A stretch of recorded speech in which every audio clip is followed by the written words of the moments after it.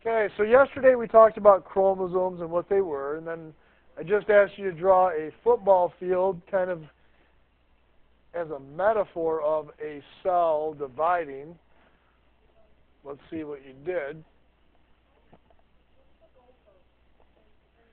The goalpost might be like centrosomes. We'll talk more about that later. Lock you out and talk about it. See what you did.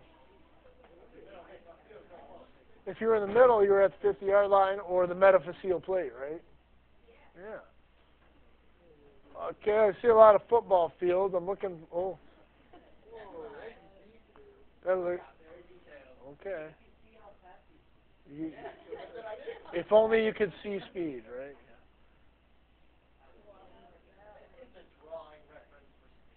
Okay. I don't know where you guys went with that, but I think I interrupted you in the middle of your thought and your artistic process, but we just don't have time for that. I apologize. The goalpost would be kind of like the central mirrors. Yeah, there's the goalpost. Oh. You live in America, right? There's the big yellow things that, at the end of the field. I'm just kidding. Yeah, that's what they're called. Isn't that creepy? That's kind of weird. Why they ain't really a post. They're kind of like. Yeah. All right, guys. Yeah, the goal, that's more of a soccer term, I guess, goal would be. But yeah. So, you guys, today we're going to be talking about eukaryotic cell cycles and how we know that's, folks, we understand that's way more complicated than prokaryotic cell cycling, so we need to focus a little bit more on it and spend a little more time talking about it. We'll talk about the 4 stages of nuclear division called mitosis, and we'll talk about how we divide the cytoplasm through another process called cytokinesis. We will more than likely only make it through the first 4 stages of mitosis today, and then we'll have to stop because that takes a fair amount of time. Whoops. So the cell cycle is a repeating sequence of cellular growth and division through the life of a cell. Cells divide, each cell grows up, then they divide, each cell grows up, each cell divides, and then they grow up, and this continues till the day you die. The life of a eukaryotic cell cycles through phases of growth, DNA replication, preparation for cell division, and the division of the nucleus, then the division of the cytoplasm, each of those containing very special elements and components. So we say it's made up of 5 basic phases. The first 3 phases together are known as interphase. Interphase contains G1, S, and G2. You guys drew those out the other day. The remaining 2 phases are going to be nuclear division, mitosis, and cytoplasm division, cytokinesis. So this is what you guys looked at the other day. We talked about how you have the big phase of the cell's life cycle and how that's interphase. Everybody say interphase. An interphase contains a growth phase, a DNA replication or synthesis phase, and a G2 phase where you check and grow again. Why would you want to check? Because you're about to go through cell division, which involves division of the division of the nucleus, which is mitosis, before division of the cytoplasm, which is cytokinesis.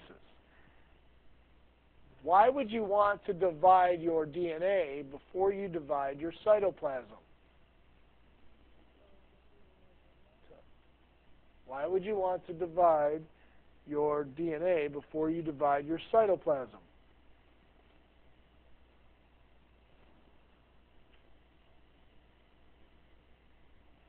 There are at least 1, 2, 3, 4, 5, 6. There's at least 26, 7 of you in here, so that's what I should see responding.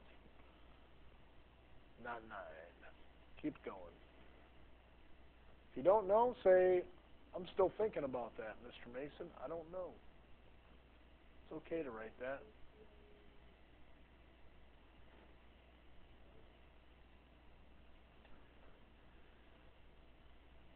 Five, 4, 3, 2, 1. deep.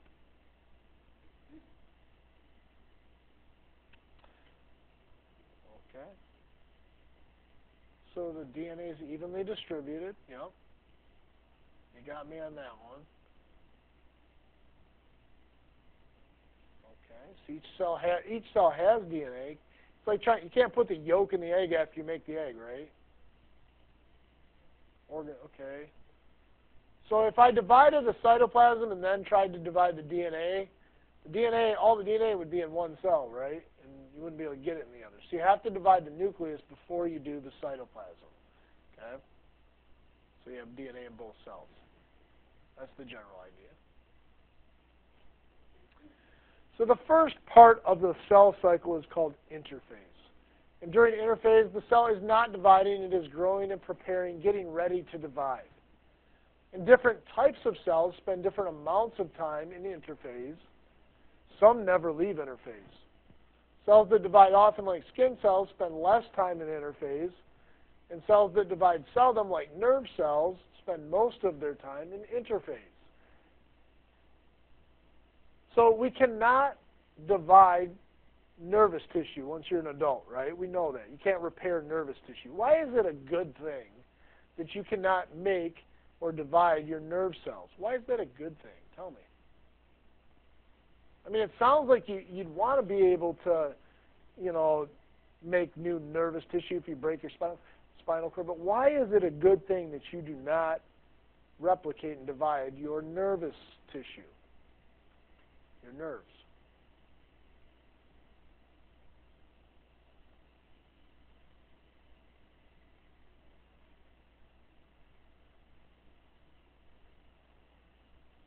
I divide my skin every day. I make new skin every day. I repair my skin all the time. No big deal. Why is it important that you're not able to go through mitosis with your nervous tissue? It's like anti-intuitive. We'd think you'd want to be able to. We think of it as a crippling thing, but if you break your back, you're screwed, right? But why is it a good thing that you do not have the ability to divide your nervous tissue?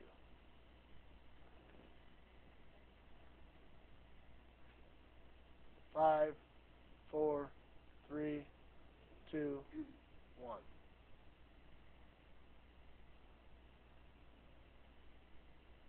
More painful? No. You'd be a ball of nerves. You'd be real nervous, right? Yeah. That's a Mr. Mason joke. I like it. You'd be real sensitive. No, it does not turn you into... Never mind, I won't tell the joke that's in my head. Okay. No, it's... How about this? You would make too much of it. Okay. So here's the thing. If I were to have a new brain, like I have a new skin every day, why would you'd lose everything. Like you would have no memory. You'd be an idiot. Not only that, you probably wouldn't even know how to breathe, or walk, or talk, or do anything. You'd just be there. You'd be like a vegetable in an old-time home, just staring at the screen. Someone would have to feed you with a tube, right? So, and breathe for you. So you don't want to make new nervous tissue every day like you do skin. It's actually something that is reliant on past experiences. So you cannot, and you do not want to divide nervous tissue. Muscle tissues are similar in the same way. Now, interphase, during the first gap portion of interphase, that very first stage, a cell grows rapidly as the cell builds more organelles. And for most organisms, this is going to occupy the biggest part of the cell's entire life cycle, G1. So if I ask you the largest portion of interphase, you tell me G1. Why does that take up so much time?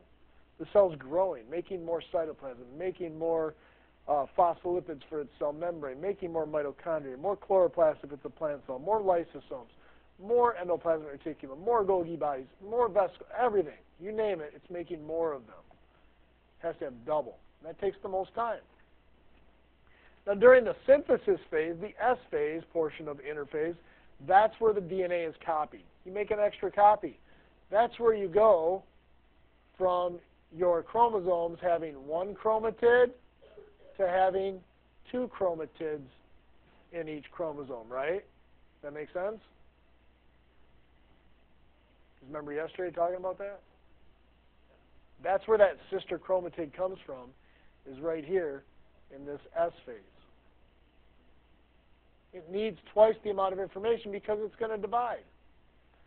And during the second gap phase, G2, the cell continues to grow and prepares to divide, and hollow protein fibers that are called microtubules are organized in the cytoplasm during the G2 stage.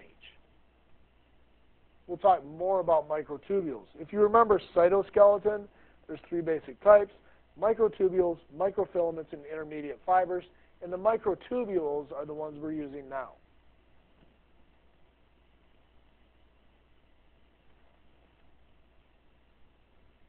So just a reminder, this G1 is the largest phase within interphase, then dividing the DNA, then a final growth and checking phase, and then we go through mitosis, division of the nucleus, then cytokinesis, division of the cytoplasm, then I have two daughter cells, and then they will each go through interphase again, G1, S, G2, divide their nucleus, divide their cytoplasm, then I'll have two daughter cells again, then they go through the whole process again.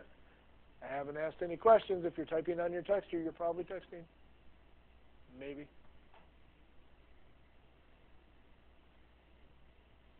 So each new cell requires a complete set of organelles, including a nucleus.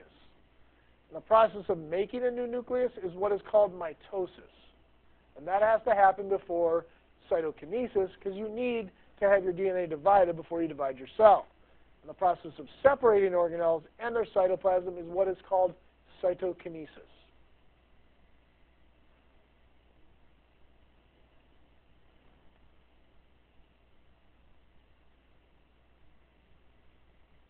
Now, we are going to be walking through the process called mitosis. We've talked about interphase, G1, S, G2. What happens after interphase? We go through prophase.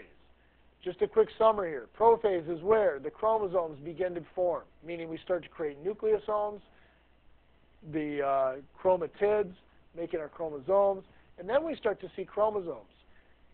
Then our nucleus breaks apart. We have things called centrosomes, which are sets of microtubules called centrioles, which head to two different ends of the cell, and they have these spindle fibers that act like ropes that are going to attach to our chromosomes. This is called prometaphase, although it's still part of prophase. Okay? Metaphase is where everything lines up in the middle. Anaphase is where the chromatids separate. Notice I did not say chromosomes. And in telophase is where I reform nuclei. Have I separated the cell membrane yet? No, that's a separate process called cytokinesis. This is what you're going to see in your lab. In our lab, we're going to be looking at an onion root tip. These are stages of mitosis. Look at my arrow. This stage here would be interphase. This would be interphase. This would be interphase, interphase, interphase, interphase, interphase, interphase, interphase, interphase, interphase, interphase. Most cells will begin interphase. Remember, it's the largest portion of the cell's life cycle. However, if you start to see granulation, see this? This is early prophase, where the chromosomes are starting, oh, there's a good one, starting to become more visible. That's prophase. Now, if they're lined up in the middle, see that? That's metaphase. Metaphase. M for middle. If they separate, it's anaphase. Anaphase. If they start to reform a nucleus, I know that I'm in telophase. Are you going to be expected to do this in lab under a microscope? Yes. So during mitosis, the nucleus divides to form two nuclei, and each nucleus contains a complete set of the cell's chromosomes. The nuclear membrane breaks down briefly, and the two sister chromatids of each chromosome are pulled to the opposite sides of the dividing cell.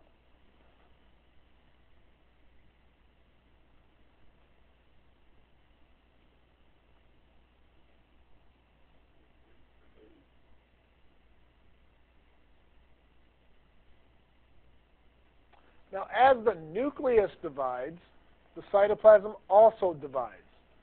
Each daughter cell receives half the original cell's organelles, and during cytokinesis, the two daughter cells are physically separated. That's the final stage.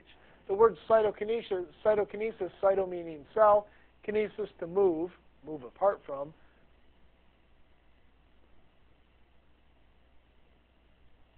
And although mitosis is a continuous process, biologists traditionally divide it into 4 stages. They are prophase, metaphase, anaphase, and telophase. So we start off with interphase, then we go into prophase, metaphase, anaphase, telophase, and finally cytokinesis. Interphase contains 3 different parts: G1, S, G2. Prophase, metaphase, anaphase, and telophase are what are called mitosis, right? Division of the nucleus. And cytokinesis simply refers to cytokinesis.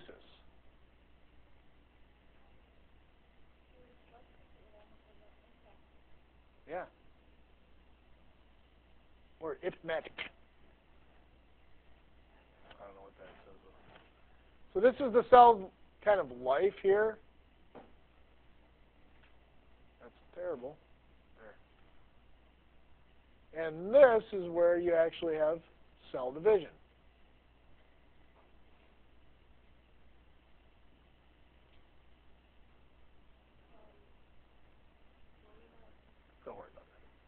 So within the nucleus, chromosomes begin to condense and become visible under the light microscope.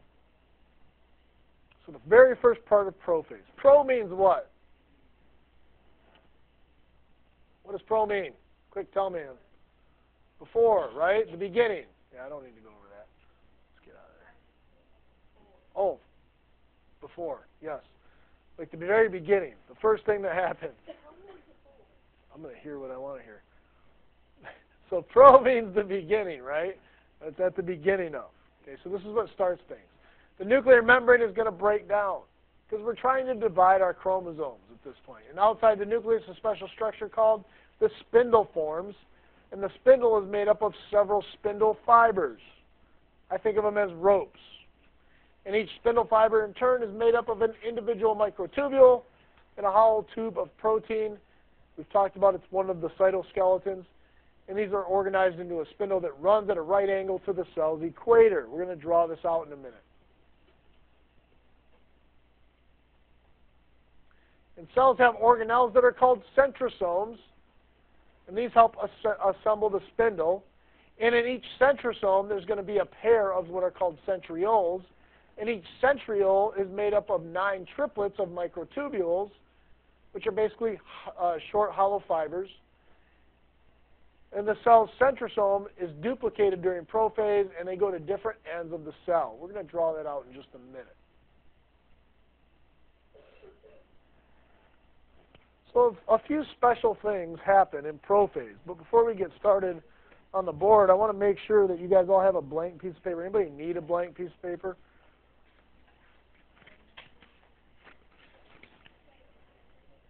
Yeah, something, well, you can use regular paper. It doesn't matter. Just you need a piece of paper, basically, because you're going to be drawing a lot of these out.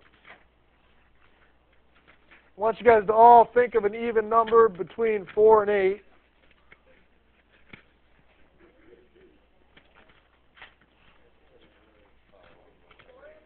What? You'll be okay.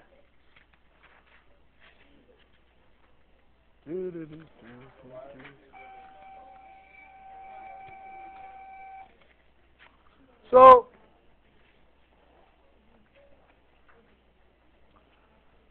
we're going to walk through. Everybody's got paper. If you need more, come on up.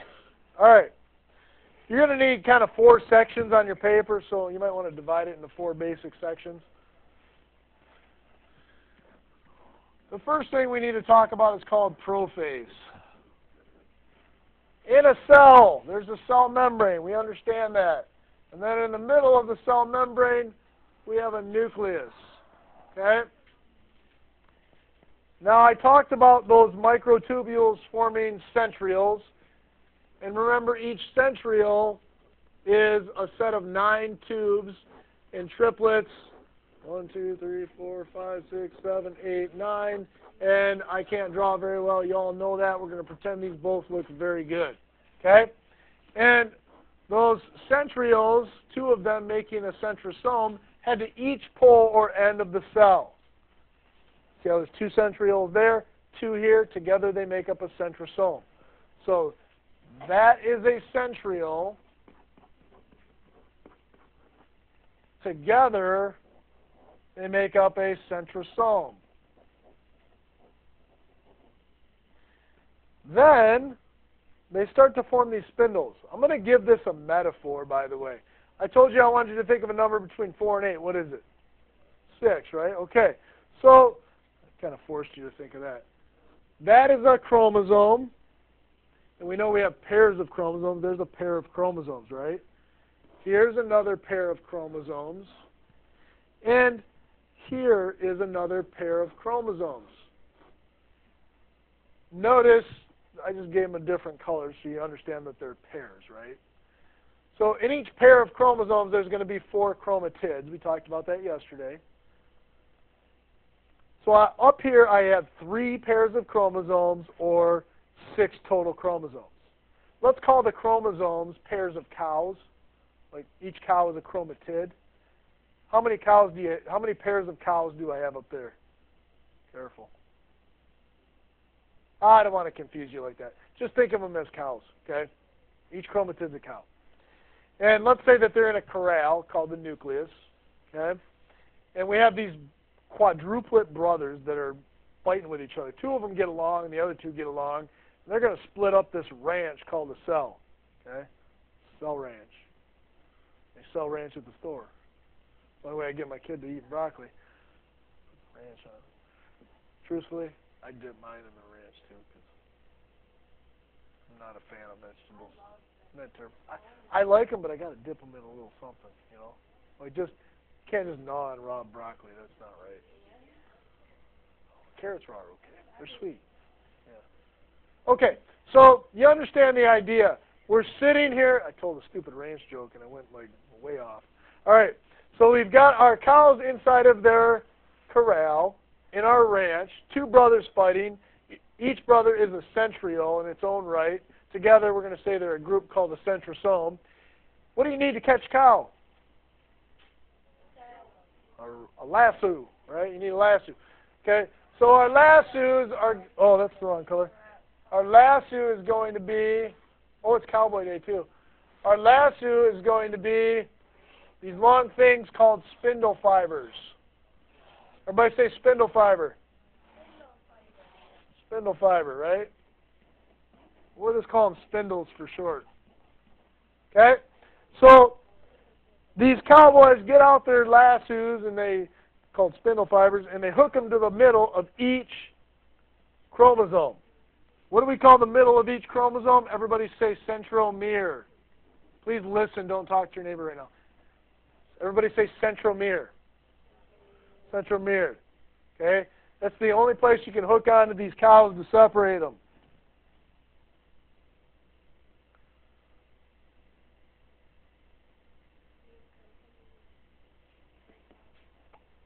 Well, that's where they're held together at.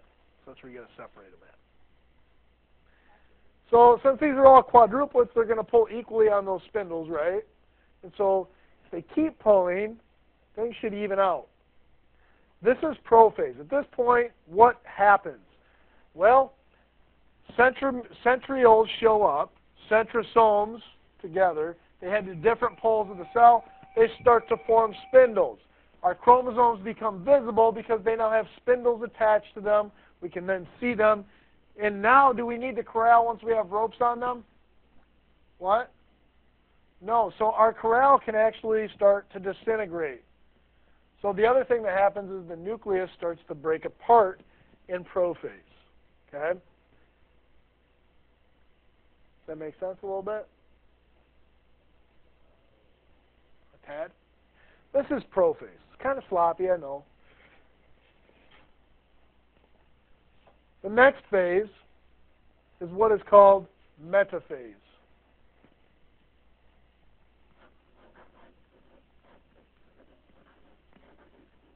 And in metaphase, I don't like that. Oops. Well, in metaphase, slow down, I want to draw it. I still have my centrioles, centrosomes, together, cowboys, on the different ends of the ranch or the cell. Okay? I still have my chromosomes.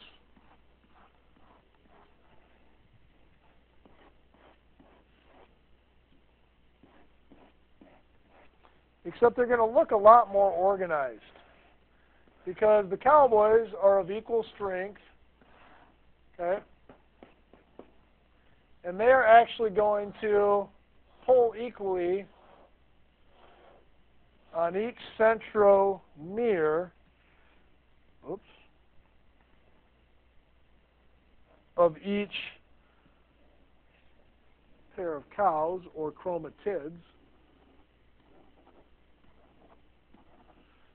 And what's going to happen eventually is they're going to be separated. Okay? So how many chromosomes do you see here? How many?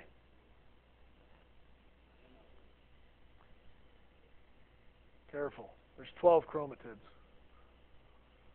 How many chromosomes do you see total? 6. How many pairs of chromosomes? 3. There's 3 different colors, right? 3 pairs of chromosomes means 6 chromosomes total, each chromosome containing a pair of chromatids from yesterday. Remember that? Careful now, don't mix that up. That's important.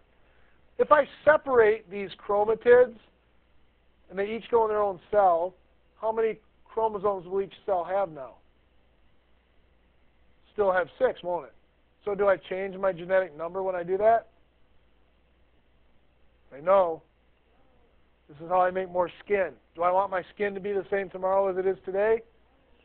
Yes, I do. Okay? When I divide these chromosomes, separating the chromatids, I retain my genetic number. I don't change that. It's extremely important to understand right now.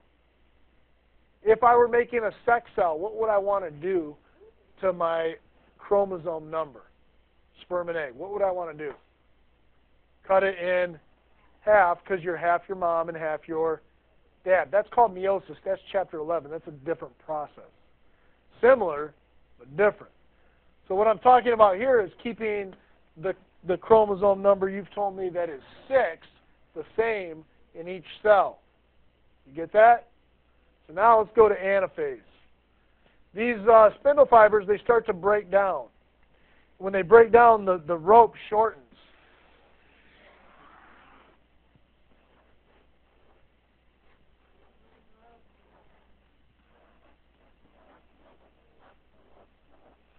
This is what is called anaphase. Let me go back here for a second. That's metaphase, right? Everybody say M for middle. Because everything lines up in the middle. Okay. So anaphase, say A for apart. So they're going to go apart, right?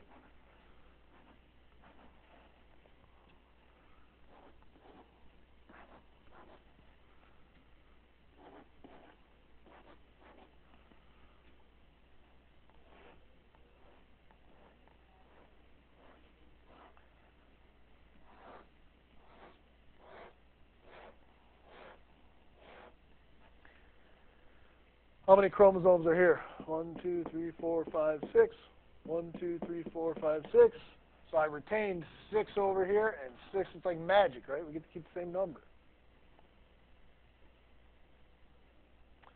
So A for apart. The cowboys start to pull their ropes in. The centrioles, the centrosomes start to shorten the spindle fibers, pulling the chromatids, now their own chromosome, to different ends of the ranch, because we're going to divide our cows. If this were in India, we'd say it's holy cow. Cows. They worship cows in India. Holy cows. No?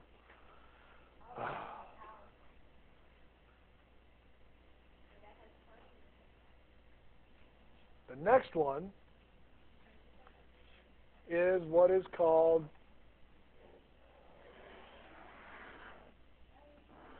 telophase.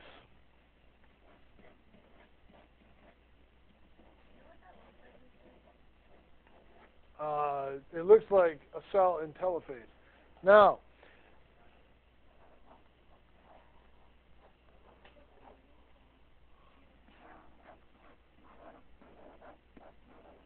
my centrosomes will still be around, but my chromosomes, I should have the same number I started with on each side.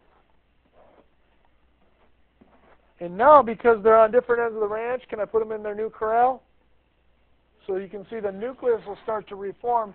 And the cows, because they're not getting pulled on, they can relax now. So the chromosomes actually start to relax and become chromatin again. Okay? And so they aren't as tense, and they'll loosen up a little bit. They start to look like they're going to granulate again if you look under a microscope at them. Okay?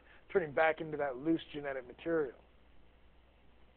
Spindle fibers will be kind of in the middle of breaking up, but they definitely will not be attached to the chromosomes anymore. Now, in the middle, I don't have a special way to remember telophase.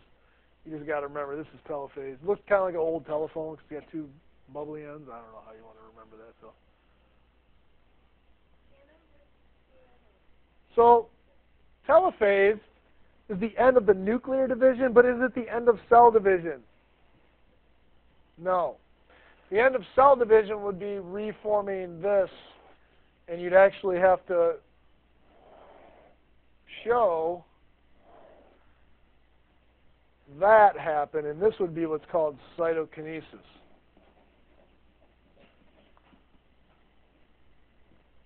And at this, oops.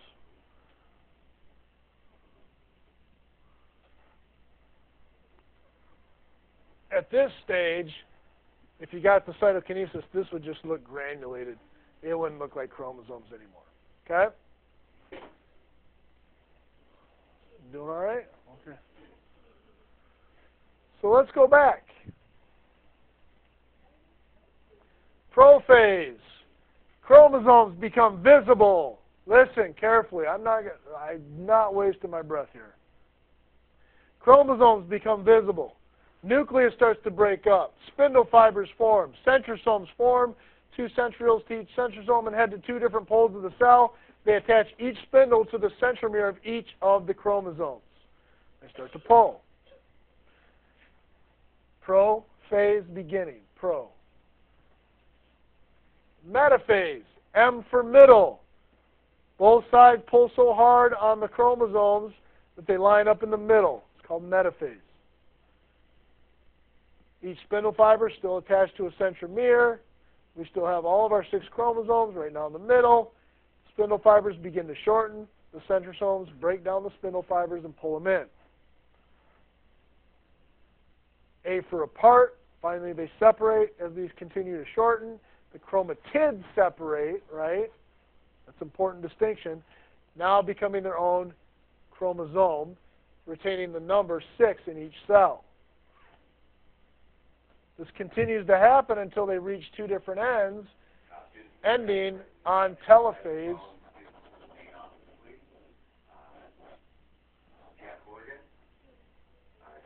Each side still having 6 chromosomes, spindle fibers break down, new nuclei.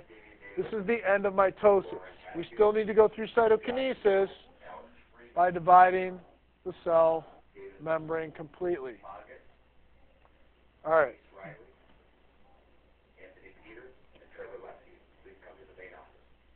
What questions do you have?